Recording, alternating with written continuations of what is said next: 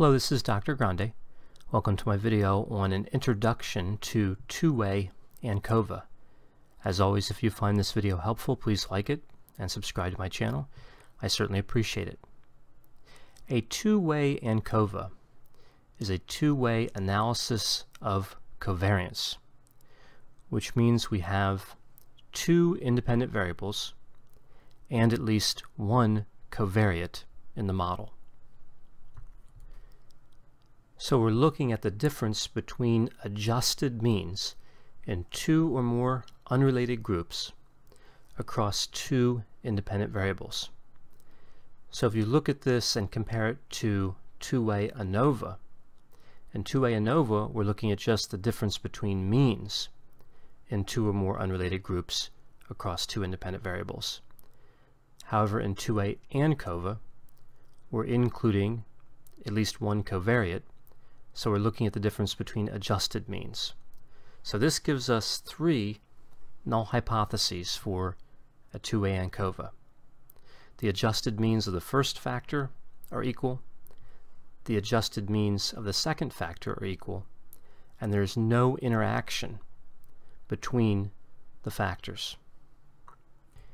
If one or both of the independent variables has three or more levels, you also need to conduct a post hoc test after a two-way ANCOVA so that you can determine where the differences are among those levels. So to illustrate with an example, let's assume that we have a group of participants and we want to expose the participants to a treatment. And say we have, in this one independent variable treatment, three levels or groups: cognitive behavior therapy, reality therapy, and existential therapy. And let's also say that we want to determine if gender has an impact on our dependent variable. So we'll be looking at another independent variable, gender, and two levels, male and female. And let's say the dependent variable is depression. So we have an instrument that measures depression levels. We administer that at the end of the study. That's our dependent variable. That would be a two-way ANOVA. To get to a two-way ANCOVA, we would need to include a covariate, and a fairly common way of using ANCOVA would be to administer a pretest. We take that same depression inventory, that same instrument designed to measure depression levels, and administer it to every participant before the treatment. That pretest score functions as a covariate, so we're controlling for the pretest score by treating that variable as a covariate. So what we're thinking here is that the pretest explains variance in the post-test. So it's not that the pretest has an effect on the post-test. It's not causing the post-test score, but it's related to the post-test score. If someone has a high depression score on the pretest, we would expect a higher depression score on the post-test, and similarly, if they had a low depression score coming on the pretest, we would expect a lower depression score on the post-test. So the pretest and post-test scores are related, and the pretest score explains potentially a good deal of the variance in the post-test. So we want to control for that covariate, for that pretest score.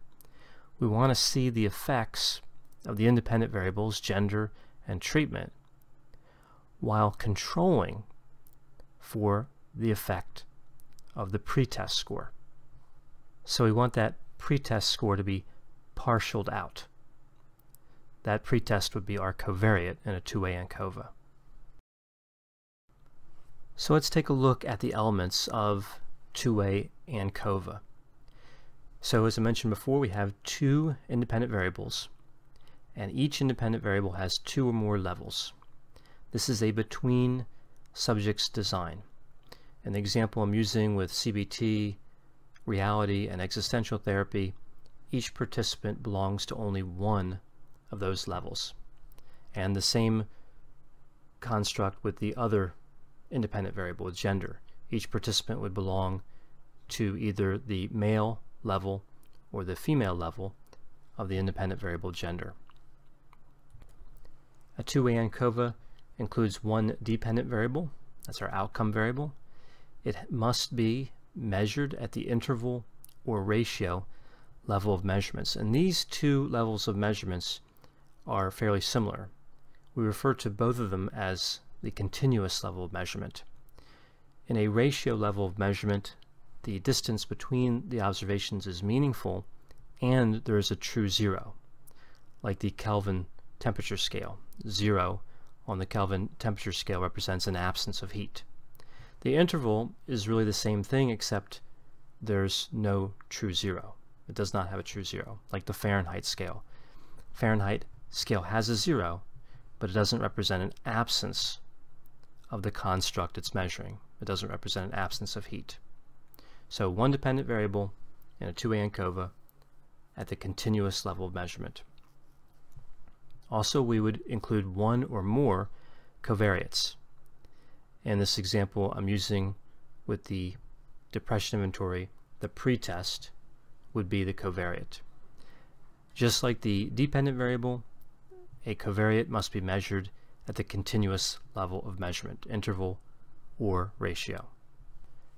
Now taking a look at the assumptions for two-way ANCOVA, our data need to meet certain assumptions in order to perform inferential statistics. In the case of two-way ANCOVA, we have a few assumptions here. The first is we need independence of observations. So all of these scores on the dependent variable are independent of one another. We also have to meet the assumption of normality. The residuals must be normally distributed on the dependent variable for each combination of levels of the independent variables. So we think about the example I've been using where you have gender with 2 levels and treatment with 3 levels. 2 times 3 is 6, so you'd have 6 combinations. So you'd be testing to see if you have a normal distribution across all 6 of those combinations. We test for normality in a few different ways. One way is the Shapiro-Wilk test, and that returns a p-value, a probability value. If that value is less than 0.05, that leads us to believe that we're working with a non-normal distribution. If the p-value is greater than 0.05, that would indicate we do have a normal distribution. However, we also want to look at other information like the skewness and kurtosis, and we also want to look at the histograms for each of the combinations. Another assumption is the assumption of homogeneity of variances. And just as is the case with normality, we need to have homogeneity of variances for each combination of the levels of the independent variables. Oftentimes we use the Levene's test to test for homogeneity of variances. If we have a p-value on Levene's test of less than 0.05, we would assume that we have violated the assumption of homogeneity of variances, and a p-value of greater than 0.05, we would assume we have met the assumption of homogeneity of variances. Another assumption for two-way ANCOVA is that there is a linear relationship between the covariate and the dependent variable. And the last assumption is the assumption of homogeneity of regression slopes. And what this means is we do not have an interaction between the covariate and the independent variables. So as you can see here, not every covariate would qualify to be used in an ANCOVA. The covariate would have to have a linear relationship with the dependent variable and no interaction with the independent variables.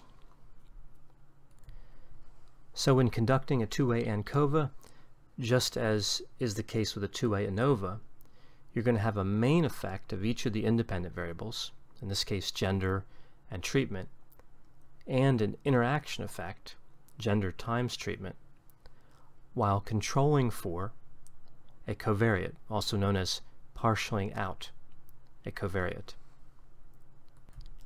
I hope you found this video on an introduction to 2A ANCOVA to be helpful. Thanks for watching.